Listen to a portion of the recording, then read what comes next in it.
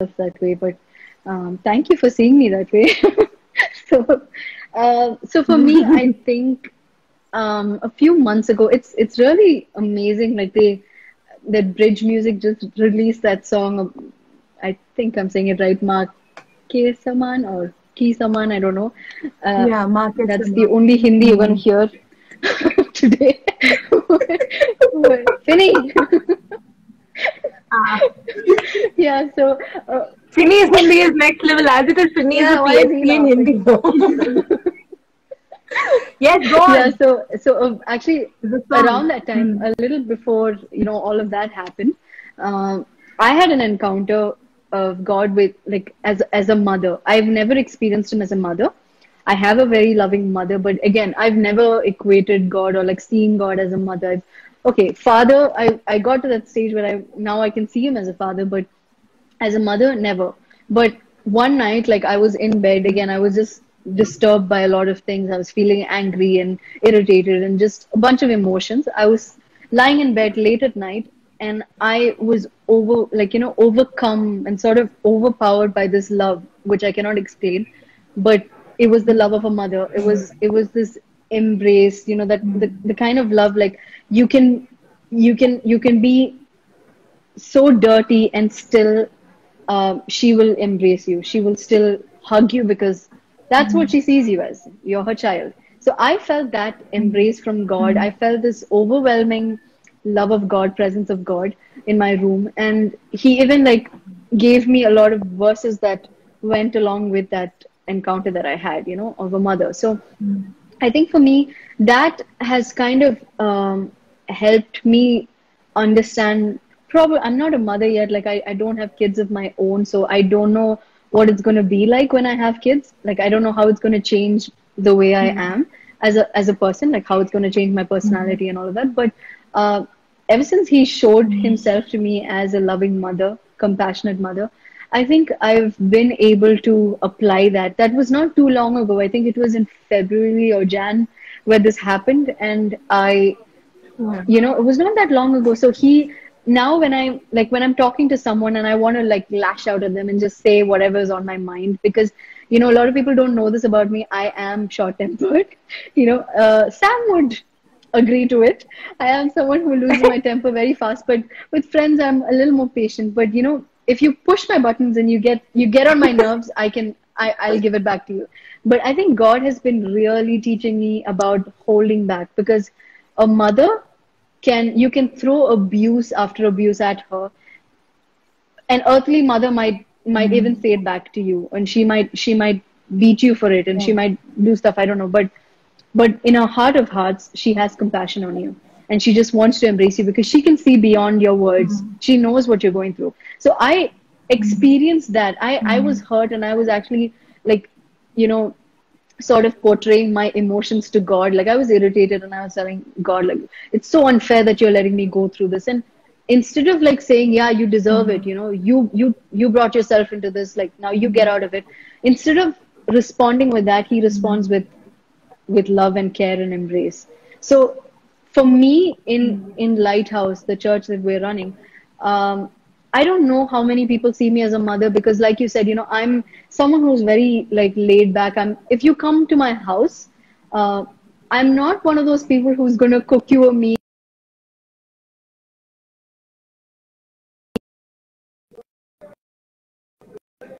Am I there? Yes. Yes, Okay. loud and clear. So yeah, so sometimes, if you are expecting or waiting for me to make you a cup of coffee, you might not get that. I might not even offer you a glass of water sometimes because I'm very absent-minded. I'm not one of those, like, it does not come naturally to me to serve this way. Okay, I can serve in other ways, but not like serving you a glass of water or something like that. So but instead what I would do is probably sit with you, laugh with you, talk with you, play games. That's what comes naturally to me. So I don't know, like when I think of a mother, I think of like this caring personality who wants to serve. That does not come to me naturally, but I think he's teaching me things like, learning how to respond, learning when to be silent. Sometimes you just need to shut up. and not say anything. You just need to hear them out. So, he, like, I can literally feel times when I really want to say something to someone, even sometimes it's not always negative. Sometimes I want to say something to someone, to encourage them. But in those moments, sometimes God says, be quiet, just listen, or just be silent. Sometimes you don't need to say all those things. I recently lost a student of mine that I taught, and I was going through a really tough time. And we were in Varanasi for a mission trip, and so this happened during that whole time, and I was feeling low. But because I show myself as a happy person always, there is this pressure of like keeping it together, and also because we're pastors of the church, there is this pressure of like we need to always seem like we've got it together. We can't lose it at any time. So I was trying my best not to like break down and cry all the time. And everybody in our group was cheering me up and stuff. But then there was one person who texted me saying, "Take your time." And I felt like, my goodness, that was more than enough for me. Yes, what everybody said, they spoke life over me. They said a lot of things, and that definitely helped. It definitely comforted me in that moment. But I couldn't just forget the memory of it. This was a boy that I taught. He's close to my heart, and I can't just get over it because you say nice things to me to cheer me up. But what he said to me that day was, "Take your time, Gigi." And I read that and I was like, wow, okay, it just changed for me. And actually after he said that, I kind of accepted the fact that he's gone, and I made peace with it. So sometimes God tells me to say certain things. Sometimes He tells me to be quiet. Sometimes He'll ask me to make a joke, and I just go by what He leads. And I think it's a very organic thing. It's a process. I'm not there yet. I don't consider myself to be a mother figure, because I think I'm still learning to be a daughter sometimes. So I think He's teaching me that. One of the things that He's been doing with me is he revealed Himself as a mother to me. And then the next thing that He did was He revealed me as a child, as in He opened my eyes to me being a child. So He's teaching me childlike faith. He's teaching me to take Him at His word, trust Him for the little things. Go to Him not thinking twice or planning these things in my head. He's teaching me how to be a child. So I think it's a journey. I think, and you know what? Yes, Sam and I are leading the church. Or he's the pastor, I'm his wife. Yes, all of that. And we are seen as the spiritual parents, but sometimes what the church needs is not a parent. Sometimes they need a friend. So even learning to just take a step back and say, I might be the leader of the church or the father or the mother of the church, but I'm also a friend. So, because it does not come easy for you to share everything with your mother or father, but it could be easier to talk to a friend. So I think you need to discern like when you need to be a mother figure or a father or a friend or a child even. So yeah, that's been yeah. That's kind of been my journey. Guys, the comments are next level. Oh, I also want to talk about this because I wrote down these points because I did not want to forget. You can be a leader of the church, you can be the mother of the church, and use that authority to abuse your children or your flock. And that is something that Sam and I are really, really asking God, never, never, Lord, let us get to that place where we will abuse the power that we have or the authority that we have. We never want to get to a place where we're like, because I'm the leader, because I'm the pastor, you do this. We have the authority to tell them what to do. When like all the people that come to our church, we're just 8-9 of us right now. None of them are married. They're all singles. They come home. Sometimes they I'm saying this openly because I love them and I know that they know my heart. Okay, so, and I know that they won't get offended at this because they know me, they know my heart, and I trust you guys to not feel bad about this. But sometimes, this is dying. Yeah, sometimes, can you hear me? Am I audible? Yes. Yeah. So sometimes, they'll come home and, we'll eat together. And they might leave their plate there, or they'll put the plate in the sink and not wash it. And sometimes there's food lying around. And I'm not one of those pastor aunties, or like one of those women who will pick up your plate and wash it. I will tell you to go wash it yourself, because I've been taught that. Even in my family, we've never been like the women come and serve, the men just sit there at the table. We've always done things together. So we've always taken turns. Like today my dad will do it, tomorrow I'll do it. We've always taken turns, and we've all taken responsibility from the time I've learned this as a kid. So I'm going to do that, and I That's love that, because awesome. and I will raise my kids to be like that, spiritual and natural. I'm Yes, gonna I definitely. want them to be, because these boys and girls, or men and women that are coming to our church, they are someday going to be a husband and a wife. They're going to be mothers and fathers. And I would, Yes. as the mother or the pastor of the church, I want to see them grow in every area of their lives. Even if that means taking your plate to the sink, washing it, cleaning the area where you were sitting. These are little things that we can teach them. But there's like, the way you present it, the way you use that authority that God has given you really matters. I can command them to do it, Mm. and they will do it, but they're never going to learn. They're always going to feel like, she's just so bossy, and I can never connect with her. But I can tell them, hey, can you help me with this? Like, we're a family. If you see this as a family, can we do this together? So can we wash our own plates? So yes, there are times where it's frustrating, because you have to keep saying it over and over again for them to get it. But that's what you do. You're not going to get it in one go. You'll have to keep doing it to learn that. So I think I'm also learning that. I'm also learning that as a child.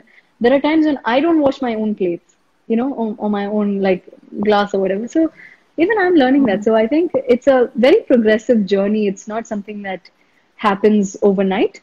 So I don't know if I would consider myself to be a perfect. No, you know what? I'll tell you why I felt like that for you. First is this, the thing that you shared is so beautiful. Like we have to break that, gender Yeah, roles kind of thing that we 100%. have Yes. grown up in, and also, one thing that I observed in you is I believe that as children, one quality that a mother, when she has it, it really inspires you as children, is being one with the father, Hmm. with the head of the house. Wow. As when the children look at the mother, Yeah. honor and be one with the father, Yeah. it Wow. naturally inspires them, to honor. So when I look at you and Sam, Yeah. and the way you guys, love and Hmm. take care of this lot that God has given you, I see so much Hmm. of oneness in you and him, and there is Yeah. this unity, even though you may differ in some points and you may not agree on some Yeah. things, but I believe as children the biggest gift we can give, Yeah. be it spiritually or be it Hmm. naturally, to our children as mothers, we could be just be one with the father. It is So good. So good. it is of course, difficult at times because we are so different from our Yeah. spouses, but for the sake of our children, and the way that you do it with Sam, with Hmm. oneness, I believe that in itself Yeah. speaks a lot about So you as a good. So mom. good. Yeah. And Hmm. yeah, and I think that's pretty inspirational. And the last thing that I want to talk to you about is, and it's very serious now, even though people have been, joking so much on the comments. I don't know. Sneha just commented and she's saying, Shivani's going to block all these people from the next live. So I'm like, Man, we're doing a pretty good I am job, not looking getting, at the comments. we're focusing. I'm not looking at the comments. See, I'm trying not to. I'm like, oh my goodness, you guys are next I'm just level. looking at the number of viewers. I'm like, Can is I it say is it something? going down Can or I coming up? say I know it's a woman Go, conversation go. and all, but even men can also ask questions, Hmm. especially Betty. One of the things I like, you both, you and Sam are a very big inspiration for me personally. At the same time, for both of us, the way you put up your marriage, the Hmm. way you elevate the lifestyle of marriage, it's so inspiring. And one of the biggest quality that I loved in both of Hmm. you, as one, at the same time individually. So being a shepherd for a small community. Hi Sneha. I know you I think only few people, maybe 10, 15 people that you are shepherding, or you're discipling them. One of the things that I like the most in both of you is, shepherds always listen to the sheep, Hmm. right? So the sheep would come with their baggage and they throw the baggage and they open the baggage with the shepherd, and the whole world, I will tell you, 99% of the shepherds, they operate with their sheep from the baggage point. Like when they come and they open up their heart, whatever they are going through, whatever their past is, whatever their weaknesses are, a lot of pastors, leaders, evangelists, anyone that they are equipping or discipling somebody, they start loving from that point. The first love that they have on their sheep will vanish very quickly, Hmm. you know, as a human perspective. But the greatest quality that I like in both of you is you still be the same. Hmm. You never have ever, I've observed, okay, this is my personal observation in both of you, and I'm talking it very boldly because you both are so loving, so honest, so real that you never have ever started loving from that point, but you still have loved your sheep from the very same point, Hmm. the birth point, I would say. I love that quality in both of you. Hmm. So keep doing that. And one of the things I want to ask you, this is between me and you. Don't get nervous. Please, Let's let's do have a some fun. Zoom call after I this. don't know. This is like, okay. Okay, go ahead. Ignore my hairstyle and Now all. Sam is thinking, oh gosh, but I'm gonna go. I asked him to sit just Don't come opposite me depend. in case I need to Google anything. Just do it for me. He's around. He'll find it. Yeah, go ahead. Go ahead. uh,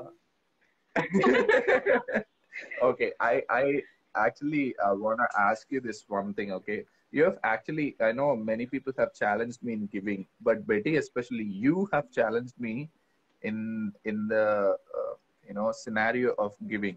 So I know we are closely associated, and I think I've raised some funds, and you are my very close friends, and I know we are a community, and many a times I have seen you responding like at the very radical way, and you've never thought of the second thought, and you come before and you just sow into some or the other thing, Mm, and I want to know from where have you learned this process of giving.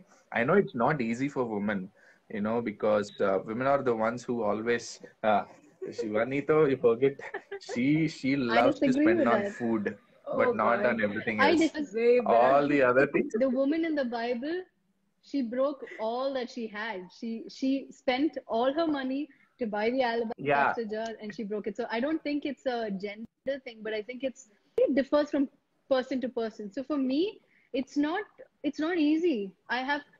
No, giving does not come naturally to me. In fact, we were talking about this on Sunday when we had to like give our offering. And I decided like what I do now is not saying God speaks to me and says, so 1,000, give this much money. He does not give me a number or something like that. But sometimes I think of a number in my mind, like I have this much money, how much of it can I give? You know, sometimes God pushes us to give the entire amount. Sometimes He pushes us to empty our bank accounts. Sometimes He'll ask you to stop and not give away because He gives you things also to take care of yourself and your family. So sometimes I think He stops you also from sowing because you need to take care of your family. Your ministry starts at home. So it's okay if you don't have the finances or the means to support someone else at a particular time. Okay, so for me, what happened was I thought of an amount and I had great peace about it. It was a big amount, and I was like, big amount, but more than I usually would give. Okay, and I thought, wow, man, I'm gonna give so much. But you know what? I went on Google Pay. I was typing out the number, and I was like, there's no particular need in our church right now. Anyways, everybody's at home. What's the need to give so much? And I'm rationalizing this, and then I'm thinking, but wait, it's already, what's the date today? 28th. So it was 26th. And I was like, oh, it's 26th, so in a few days I'm going to get my salary. So oh, it's okay, it's sorted.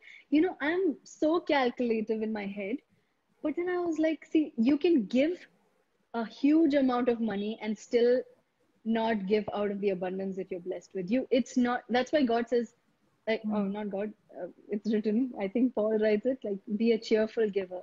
So you can give, I might be wrong, I don't know who wrote that, but it's in the Bible, God loves, I get you, God Betty. loves a cheerful giver. So you can give 10 rupees and still give it out of a cheerful heart, or you can give 1,000 rupees and give it out of a cheerful heart. You can give everything that you own and still be upset about it. So it does not come easy to me, Finny, to answer your question. But the other thing that I'm also learning is God is really teaching me about trust these days. So let me just share something. Our freezer has never been, forget full. Our freezer has never had so much stuff. Like we've never stocked our fridge or our freezer. It's like our freezer, if you open it, it's always empty except for the ice tray. But this lockdown started when, like, and there are a couple of cases in our area, so they've sealed all the borders. It's kind of impossible for us to get supplies, but we've never had so much meat in our freezer. And I'm not saying this to like brag about but anything except God's faithfulness. This was a desire that I had. God, because we can go out and eat when this was not there. We would go out very often and eat. Like we've hung out with you guys so many times, uh, but to be at home under this day. Oh my gosh, my data is almost over. So can you do me a recharge?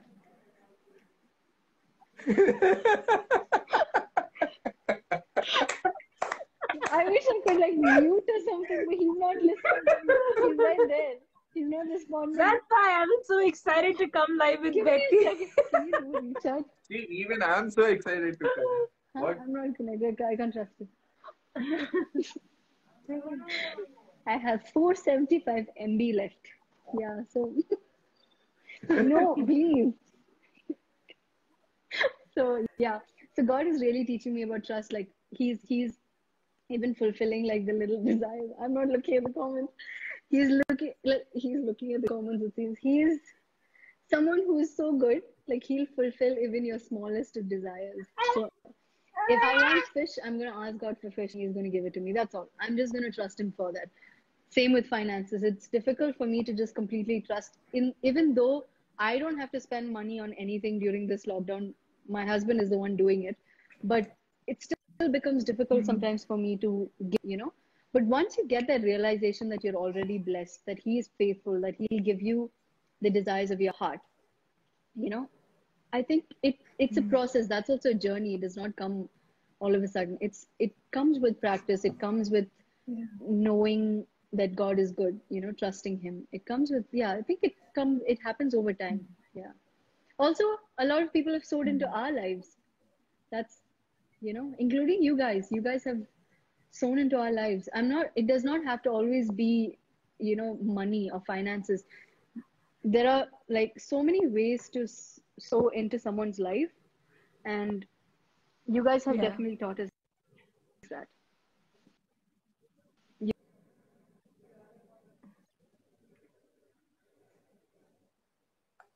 Betty, you there? You've taught us what living looks like. Can you hear me? Am Okay. I back? We just lost you a bit in between. So you have like 3-4 minutes more to talk because this is last thing that I want to ask you. Do you have that Oh much no. connection with you? The data? Okay. Yeah, I do. You do? Yes. Okay. So finally, I just want to know from you, what do you feel, according to you, what do you feel is the greatest need of the church right now in this scenario that we are in? This is actually an easy question to answer because it was our topic of discussion yesterday during we have the Zoom call every evening with our church friends. So this was something that we discussed, and that is, genuine relationships. So I know it sounds like a very simple thing, but it's something that I think the church really needs. I think we need to be very intentional about Yeah. how, like, about relationships and being genuine about it. So I also feel like I was talking to a friend recently, and I was working on a song for Nation, and it's not very Christian-y, and I was like, wow, that's like for a Christian community to write a song that the whole nation can sing, despite what religion you like background you come from. I think the church needs to open its doors for people of any faith to feel vulnerable from being genuine. We're not doing this to, like, I think when the minute you start seeing a person as someone you need to save or someone that needs to come to Christ, I think you've lost it right there. Because I think it needs to start from, if it comes from a place of love and acceptance, despite their background, despite what they're going through, despite their baggage, whatever it is, you'll be able to accept them. So if you start to love with an agenda, that's something also that I really struggle with, and I really try hard not to do, like loving with an agenda. I don't want to text someone just to ask them to go to church or ask if they've gone to church. I want to text them because I love them, because I care about them. So I think that's one of the things that the church really needs. Like we need to learn to be vulnerable with each other.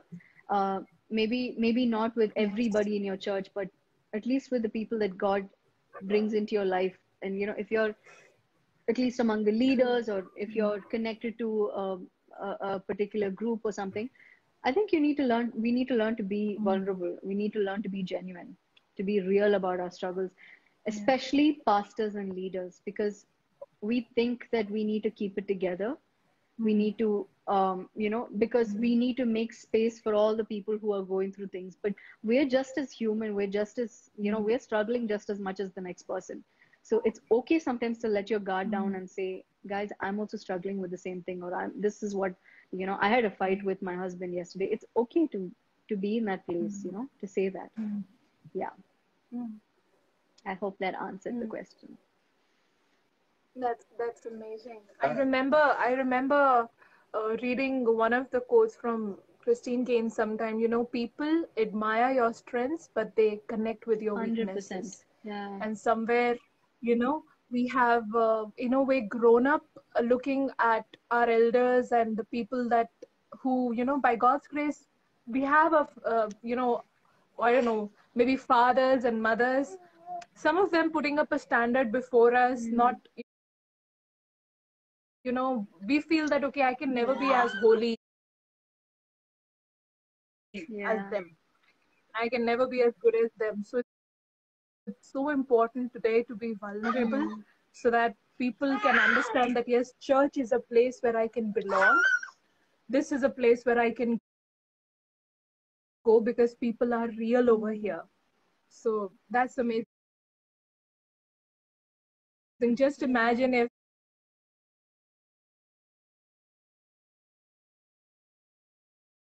the way the adulteress went to Simon's home and just wept before Jesus, and if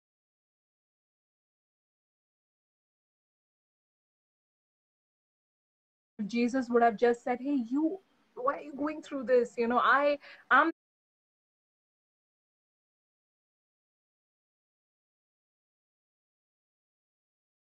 the Almighty God and I'm with you." If he would have belittled her pain and her tragedy or whatever she was going through, it would have been very hard The internet is for gone. her, sorry, to connect with him. So it's like, can you hear me? I think my internet went off in between, but I'm back. Yeah. It's just, and while not dealing with the people, they're suffering, whatever they are going through. Yeah, so I don't know. So we have finally made it to the end, despite of everybody's interruptions.